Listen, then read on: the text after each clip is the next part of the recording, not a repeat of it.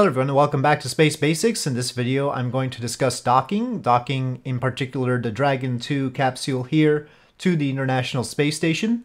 Here we currently have an increasing relative velocity for some reason, so perhaps we should deal with that. So I'm going to turn towards the negative velocity marker and try and stop us from drifting away. But docking, to some extent, it's fairly simple, but it takes some practice to especially get efficient. And the first thing is make sure that we are approaching. So I've canceled out the velocity. I'm going to disengage SAS. I'm not going to use MechJeb to help me out here with... I often use it for rotation, but I'll just do rotation manually this time. And so we're turning towards the station. And we will approach slowly. We will soon be in daylight, I think, so that will help. So here, I'll stabilize it, turn on SAS to stop our rotation, and press H to move closer. The way you dock will somewhat depend on how much information you have. Here we have a number of sources of information, and I'll point them all out. So in some games or in real life, you may have a nav ball that has indicators here. In this case, the pink indicator is towards the target, that circle, and then the yellow one is indicating our current velocity with respect to the target. So this is no longer our orbital velocity. You'll see it sort of drift, and that is because our orbit and the orbit of the International Space Station are different. And as those deviations compound, we will drift away, and so our relative velocity increases. Closest approach distance is sort of wobbly there, but right now it'll be 21 minutes until we get within 1 kilometer. We can speed that up. We can go towards the target more, or we can sort of do sideways thrusters to sort of pull this velocity vector to the side here. And you'll see that the closest approach distance is going down. Now you might not have the closest approach distance, in which case the best policy is just to wait the 21 minutes, get closer, and then see what happens. Ultimately, we have to wait until we're close enough to see the docking port that we want to dock at. Right now we're a bit too far away from that. Generally speaking, you'll have the distance to the target. The closest approach distance is a number that you may not have. In Kerbal Space Program, you can find it by taking a look here, and you can see the separation 0.2 kilometers matches the closest approach distance there. And if we take a look at the part of our orbit here, that it'll be, well, it gives the time between our current location and the closest approach distance here. And it says also that when we get there, we will need 2 meters per second in order to cancel out the remaining velocity. So it is important that you do not approach the station so quickly that you have a lot of relative speed, and that would be bad. And right now we only have 0.3 meters per second, but so we will be speeding up relative to the station by the time we get to the closest approach. Generally, I aim for something underneath 200 meters if I have that number, and again, you should have it here. If you don't have that number, there might be more corrections necessary, and you might have to use more RCS in order to figure it out. So anyway, let's move towards it. So I'm time warping here. 200 meters is good for making sure you can target the docking port. But again, make sure you're not approaching too quickly, such that you might crash into the station or something. Okay, so there is the space station. I'm pressing N to slow down, or using the thrusters on the top here. And we might as well, in order to make sure that we cancel it all out, I'll just sort of turn towards our velocity vector.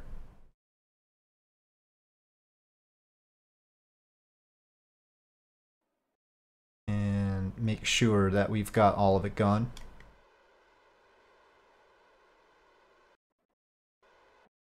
Okay, that's fairly low, and we're more or less parked well enough. Taking a look at the station, so I've switched vessels here. It looks like that this port is free, and that's the one I want. Still using E-passes. I don't have the adapter that they have these days.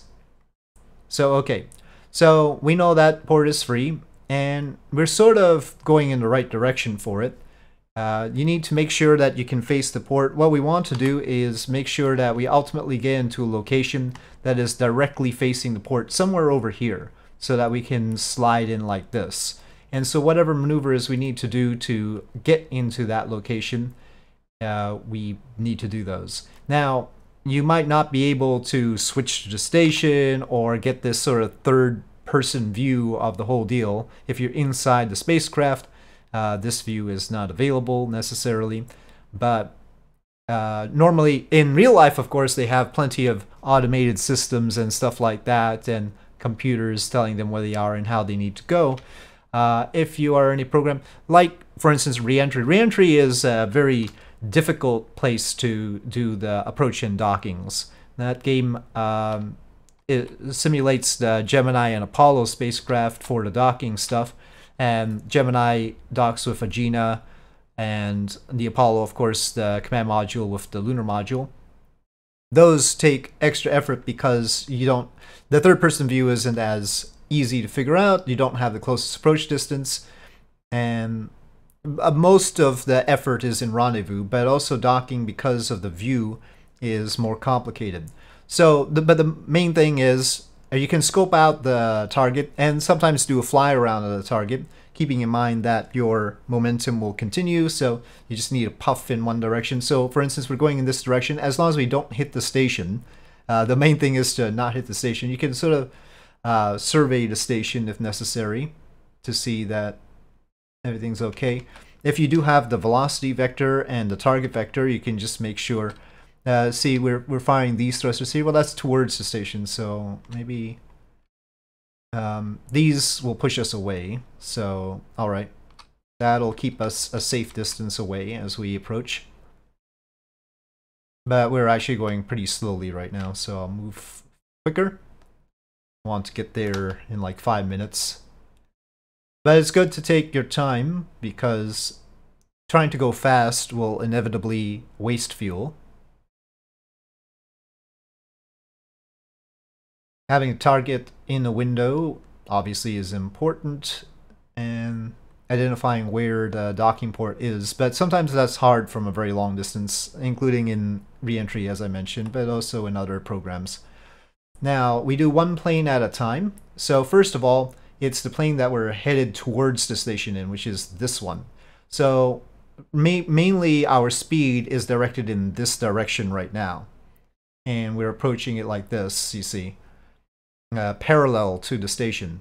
And so when we get to the right spot parallel to the docking port, and if your windows are, for instance, right here, which they are, actually let's rotate so that we can see how they might be looking at it.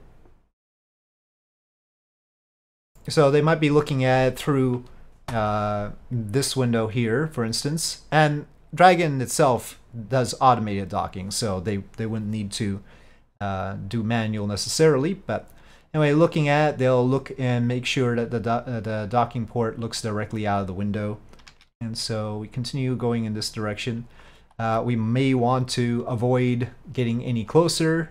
On the nav ball, in order to make sure you're not getting any closer, is just make sure that the velocity vector is right in front of you, so right under this crosshair. Then you'll be going straight in this direction. Now again, we're only worrying about one plane at a time, so we're not worrying about the fact that we're off in this direction a little bit. And depending on which window you're using to look at it, you might be off in one direction, but we're doing one direction at a time here. So we're going too slowly. Let's move more in this direction. Line up. Okay. So here we will stop in this direction, cut all the velocity, and we are going to turn to do a different axis. And you can turn off SAS at this point while turning in order to conserve fuel. And what you want to do is be as parallel as possible.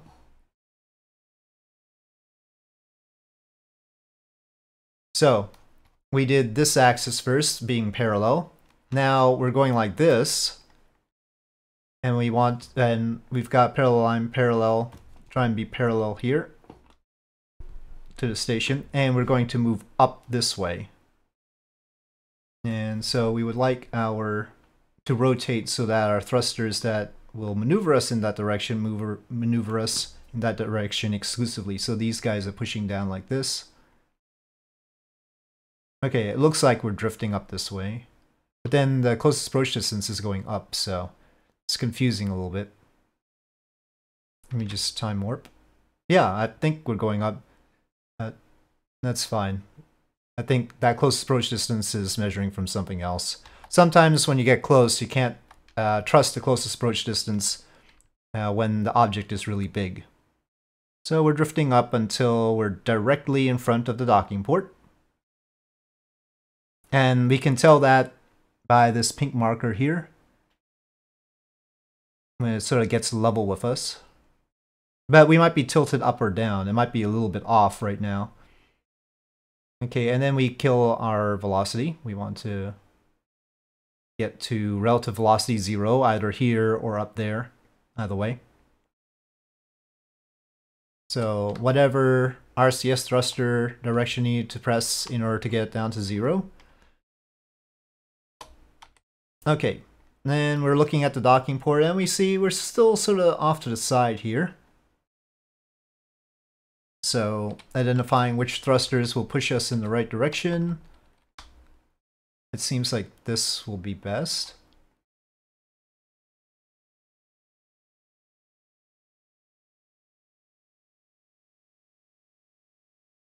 And try to make sure our docking port is facing the docking port perfectly.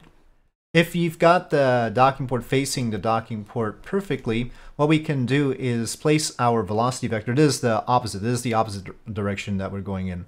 If we keep going forward, we can place this vector on the opposite side of the target from where we are. So like this. So the way we're pointing is here. The way the target is here, and that is our velocity. But that only works if your docking port is directly parallel to the opposite docking port. If not, if there's a tilt or something, there's an angle, then it'll come out wrong. So if you're doing it visually and you're looking inside the cockpit through your window, making sure, of course, that your window is pointed in the direction of the docking port, I guess they must have some camera or something on top here so that they can see through from this angle.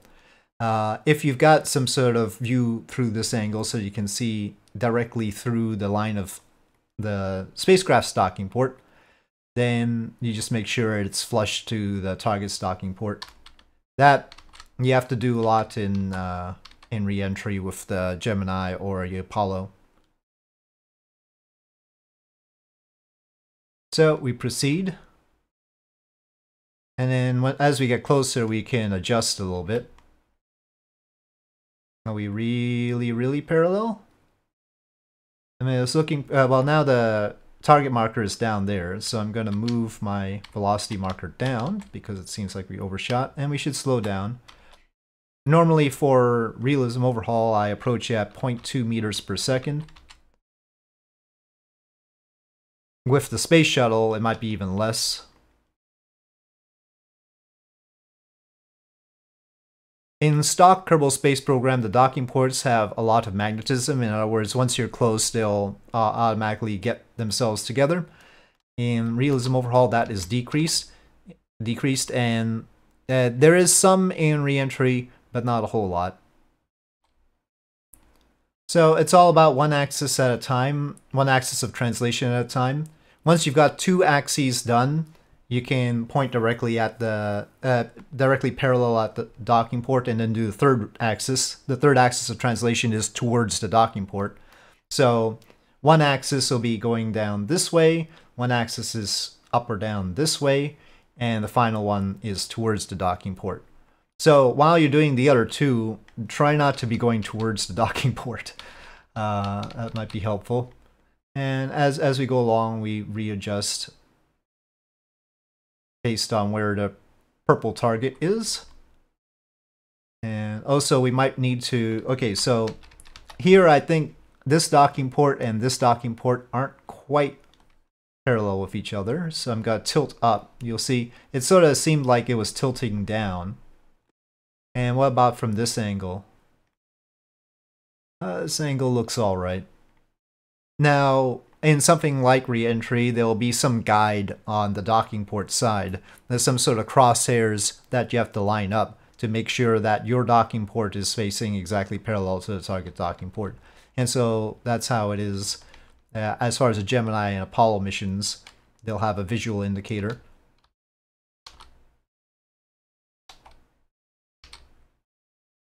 And it's possible to get mods that might give you that in Kerbal Space Program, though eyeballing is not a problem. The problem is, once we're below 0.1 meter per second, it doesn't like to show the velocity vector at all. So that's one reason to approach at 0.2 instead of 0.1.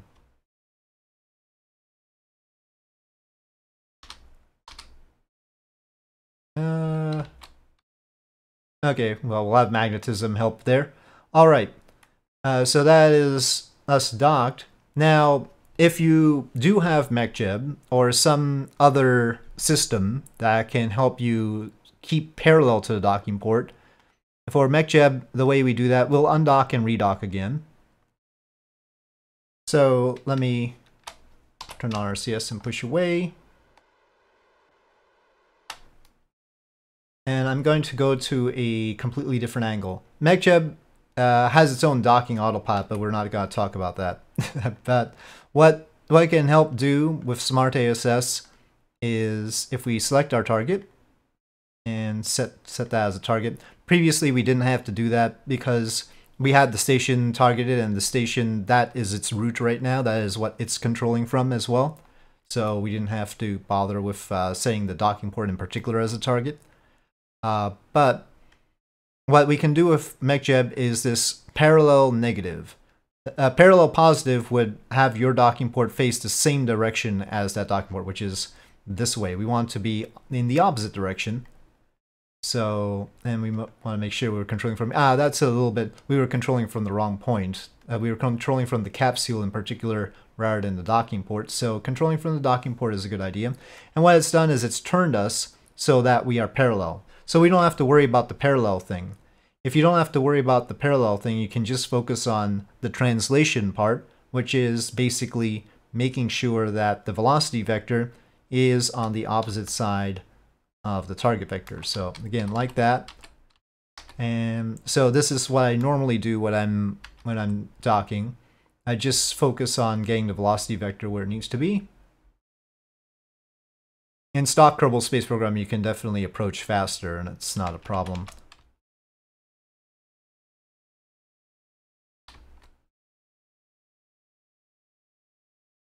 So Smart ASS is essentially handling all the rotation, whereas I can do the translation part. And that makes it easier and somewhat more reliable. Fewer corrections involved.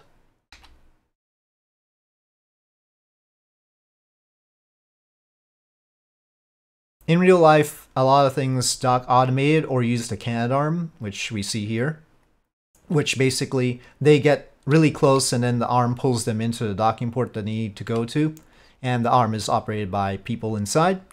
Some things dock completely automatically, like the Soyuz in Progress and Dragon 2, and then some things dock entirely manually, like the Space Shuttle, which is sort of impressive when you think about how huge the Space Shuttle is and the fact that astronauts had to dock it manually.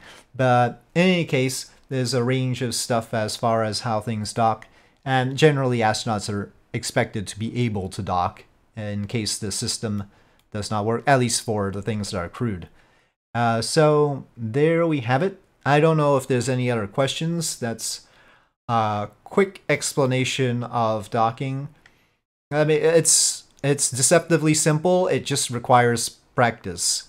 Do one axis at a time. Focus. With the space station, it has obvious planes. There's the plane going like this, a plane going like that, right? an obvious orientation, and this is towards the docking port in this direction. If you were docking to a different docking port, let's say this top one here, then you would orient this way and that way, and then the last one will be down this way. So it doesn't matter which of the first two you do first, as long as you do those two before trying to approach any closer. Yeah, and that's about it. I don't know if that's sufficient or not, but ultimately, of all the things that are done in space, docking is the one that just flat out needs practice. So needs lots of practice, and you get better over time. So anyway, with that, thank you for watching. I hope you enjoyed this video. If you did, please do press like. If you have any comments or suggestions, please leave them in the comment section below, and I'll see you next time.